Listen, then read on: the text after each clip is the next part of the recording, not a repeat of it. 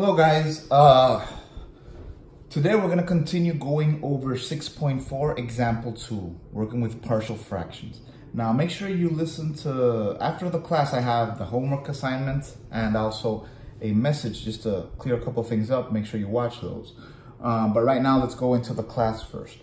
First of all, yesterday we were working with this expression. Now notice that the numerator is of first degree and the denominator is of second degree. That means it's a proper fraction.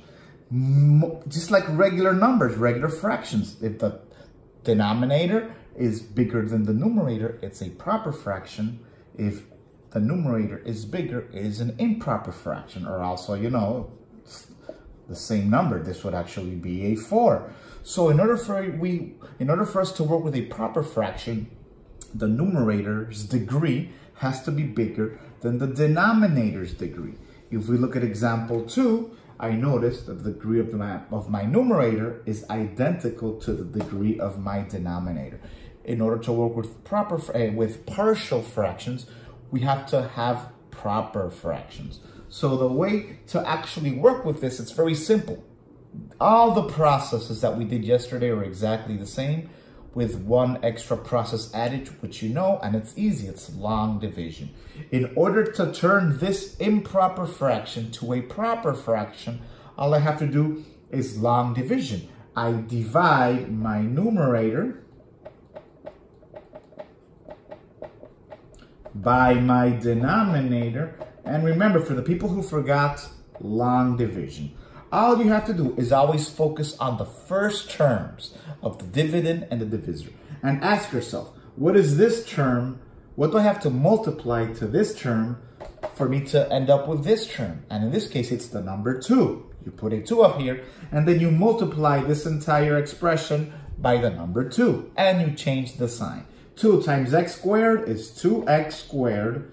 2 times negative x, negative 2x.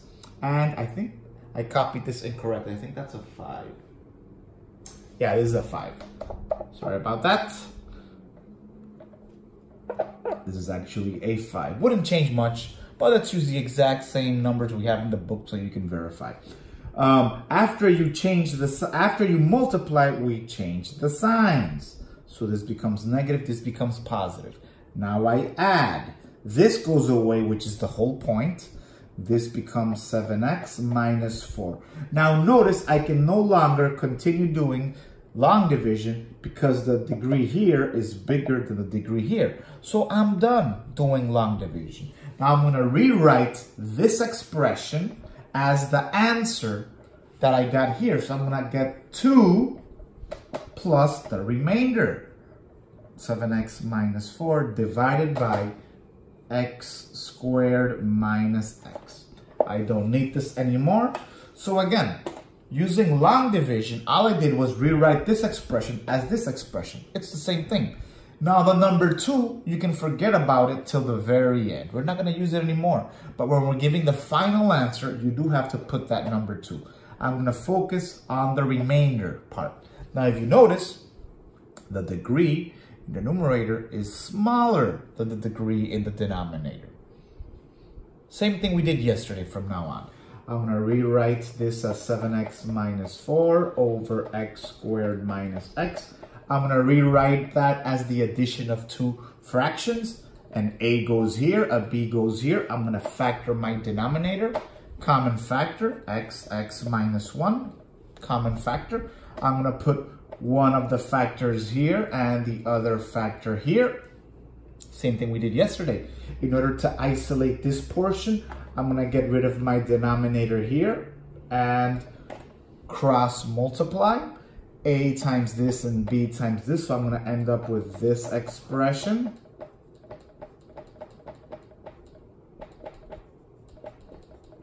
My a multiplied my x minus 1 and my b multiplied my x.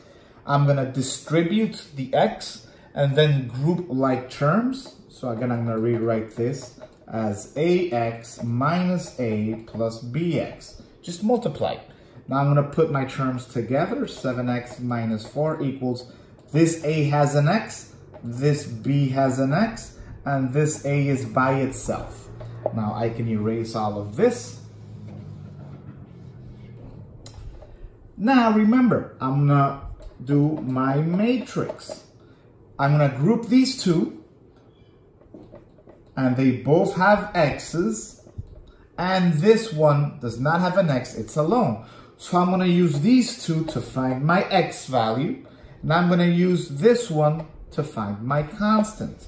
Now note, sometimes you're gonna end up with something that looks like this. A plus B equals 7, negative A equals negative 4. You could turn this into an augmented matrix and use Gaussian elimination. You can use Cramer's rule.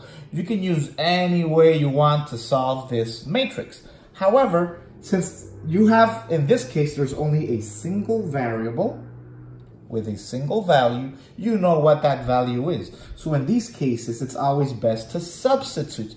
Again, remember, I never, ever, ever, ever suggest substitution unless they give you a case like this. One variable, one value. Because now I know if I multiply this entire row by -1, this becomes positive, this becomes positive. I know that my A is 4 because it's a given. And when you substitute your 4 here and isolate your B, I know that my B is 3. So again, in this case, yeah, I do substitution. It's way easy. If they were to give me a number, another number here, I would not do substitution. I do elimination.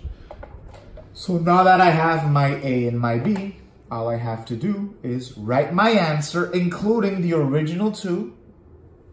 Can't forget that value. So I have the original 2, and then my fractions. I had A plus B, x minus 1.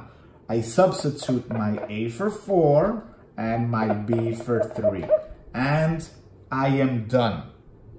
That was example 2, same as example 1. We're only including long division.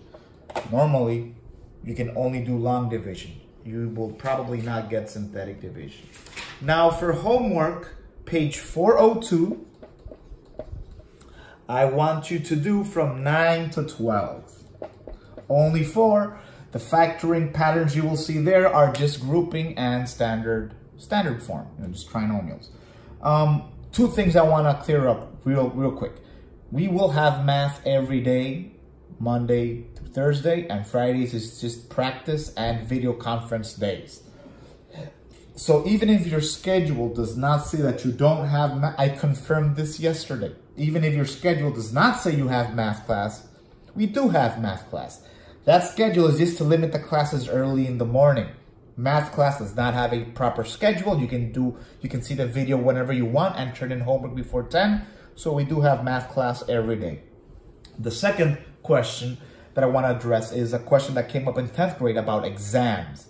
Now note, I am hoping that we will see ourselves soon if it's safe and healthy for everybody. There is a chance we might not go back to school. I think it's a small chance, but it's still there.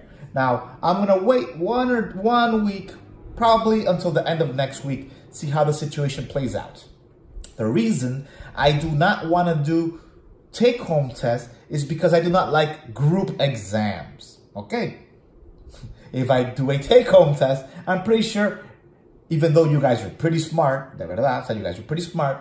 I think that you guys are smart enough to also maybe share some information. So if I were to give take-home tests, they would be very long, very difficult, and strictly timed, very limited time, in order for you to be able to complete the work and not have time to share. And I don't like that. So I don't like giving long, difficult, very strictly timed tests. But if it's a take-home test, that's what you're gonna have to do. So make sure you do the homework every day. Because again, if we don't see ourselves back this school year, and again, no one's told me anything. No one said anything. We're waiting to see if we can reopen the school. Okay? And I'm hoping we can see each other so we can do, tests presenciales. But if that's the case, the tests will be long, they will be difficult, they will be strictly timed. So make sure you do all the homework to balance out that difficulty. Do not miss a single homework, please. I'm telling you. There might not be any notebook grade this quarter. There might not be quizzes in the, formatives in the actual sense. We'll see how that works. We'll see how this plays out. But make sure you do your work. Make sure you study every day. Make sure you ask questions if you're not understanding. I've had a couple of video conferences with students. That's awesome. Make sure you're understanding everything. If we have tests, again, it's not going to be very as relaxed as the tests are at school. There will be just not that nice. Okay, so let's see how that plays out. Again, tests. I went over the test and schedule. You have math every day. Besides that, have a great day. You guys are doing pretty well. Most of you, like 95% of the time, you're turning in the homework. And I'm assuming you guys are understanding the class because I've had very few video conference calls. And, the videos are pretty straightforward. So if you have any questions, let me know. Otherwise, tomorrow we're going to do examples 3 and 4. Friday, video conference day. And maybe Monday we'll get into vectors, which is a class I've never taught other students. So we're going to do pretty cool. It's going to be pretty cool, actually.